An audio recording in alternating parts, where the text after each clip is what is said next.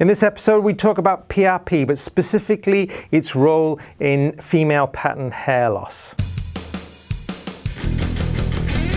Welcome to The Hair Loss Show. Dr. Russell Knudsen and Dr. Vikram Jayaprakash discuss issues relating to hair loss and the medical and surgical treatment of hair loss in both men and women. Hi everyone, and welcome back to The Hair Loss Show. My name is Dr. Vikram Jayaprakash. Welcome to episode number 78.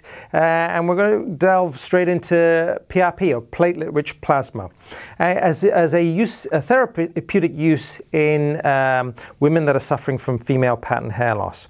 So we've talked about PRP in the past, and PRP is basically where you take blood from the patient, you spin it down, and you collect the platelet-rich component, which is effectively the part of the blood that is rich in growth factors.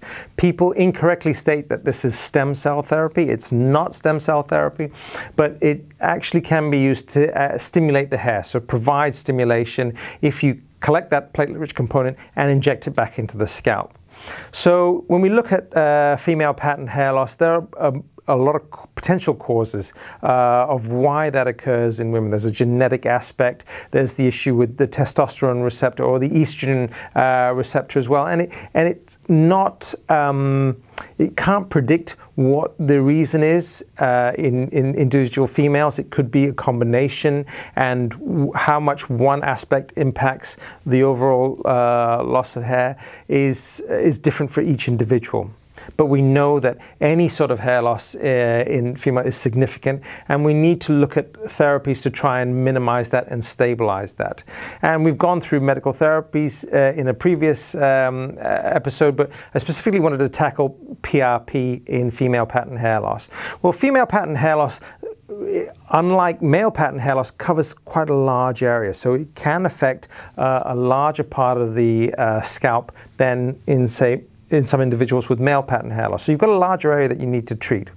But the use of PRP can help provide stability, or certainly stimulation, I should say, to the hair follicles, and it requires, like I said, some blood draw, spinning that down, and under local anesthetic, injecting that back into the scalp.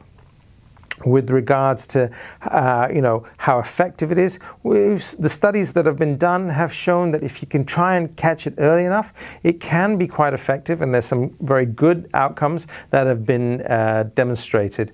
But in order for it to be effective, it does need to be done regularly. So in our clinic, we generally recommend having a treatment once a month for 6 months, and then another one 6 months after that, and then on a yearly basis after that. But you don't have a treatment and then see the effect next week. There is, just because of the nature of the hair cycle of the hair, there is a relatively long tail, but you do need to have regular treatments to keep that stimulation going.